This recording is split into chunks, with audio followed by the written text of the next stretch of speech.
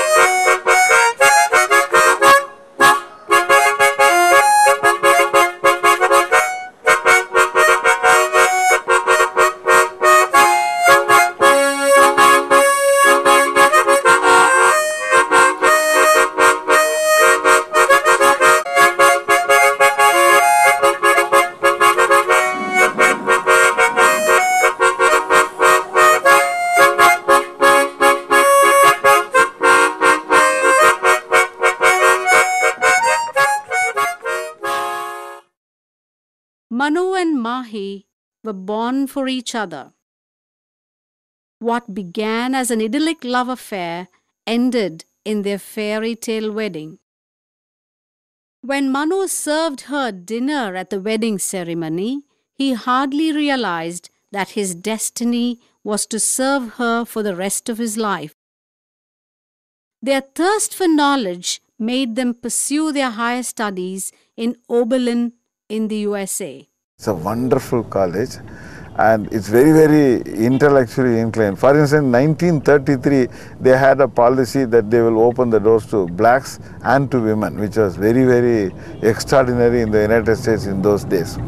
And the chemistry department was very, very strong, and they also had a strong Asian bias that they liked Asia. So they had a beautiful dormitory called the Asia House, where in the same dormitory the two wings and one wing girls stayed and another wing boys stayed. It was they call it a co-educational dormitory. And the following year, when I wanted Mahima to become the director, they were a bit hesitant. How is an Indian woman going to handle this 6.5-foot boys and girls in a co-educational dormitory? But then they saw Mahima's credentials and they agreed, that she could be a director, and she virtually became a legend there. It's only a head of a dormitory and organizing program, because both of us are artistic and both of us are sensitive to cultures and dance and music and the arts. They see beauty everywhere and they open the eyes of people around them to that beauty. From Oberlin, the couple flew back with hopes of scaling new heights in their lives. எனக்கு வயது 32. அமெரிக்கால இருந்து 3 வருஷம் வேலை செஞ்சு சந்தோஷமா இருந்துட்டு இந்தியாவுக்கு திரும்பி வரணும்னு தீர்மானம் பண்ணிட்டு நாங்க மெட்ராஸ்க்கு வந்துட்டோம்.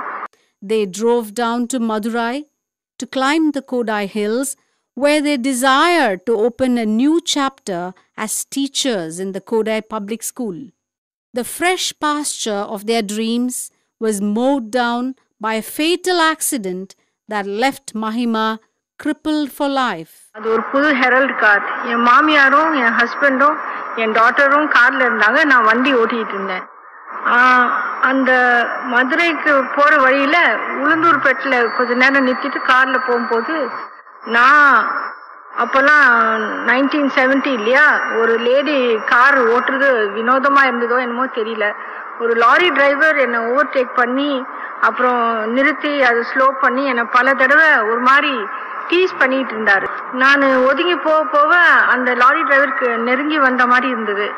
அப்புறம் சரி, இது எவ்வளோ நேரம் இந்த விளையாட்டை கண்டினியூ பண்ணணும்னு நினச்சிக்கிட்டு நான் லாரியை ஓவர்டேக் ட்ரை பண்ணி accelerator மிதிச்சேன்.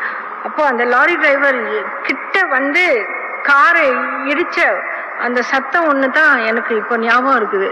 In those days there were no safety belts, so she was thrown out of the car. She had no external injury, not one, but she had a spinal injury in her neck, which made her paralyzed below her neck. So she lost control of her body movement with a host of associated problems. My father, despite Amma's accident when I was 6 years old, despite doing full-time work and pushing his career forward,